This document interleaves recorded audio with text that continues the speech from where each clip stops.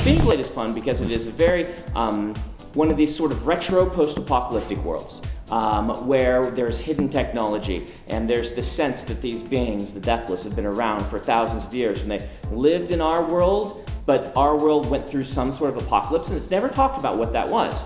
So one of the big things I got to do in the second book is I'm like, I'm going to go and do a flashback sequence from our time, or slightly near future, and show the bridge that was coming here. While at the same time I'm taking the characters, which I'll have to say they left in a pretty terrible situation. I don't want to spoil the second game for you guys, but things were pretty grim, and I'm like, I got to get them out of this and like propel us forward in character arcs, because in a book I can do character arcs, when in a game there's not as much time for spending on the characters. The game's naturally going to be focused on the action and the gameplay and the fun of it. And you can work some things in, but the bulk of the character development lies upon me. And so the second book is this sequence of flashbacks mixed with the present time, bringing the characters to their sort of pushing toward their natural conclusion as characters. We were still both kind of timid, like they didn't want to step on my toes. They're like, do whatever you want. And I'm like, no, I don't want to ruin your game.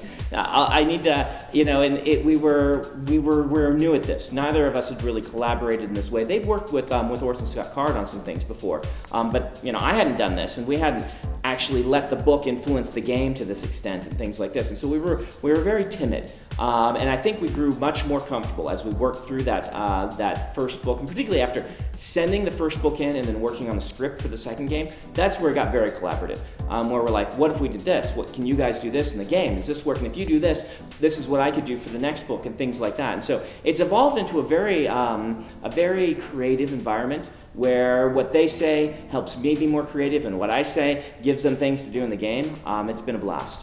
What do you like about this Infinity Blade world, this mythology that you're helping to craft?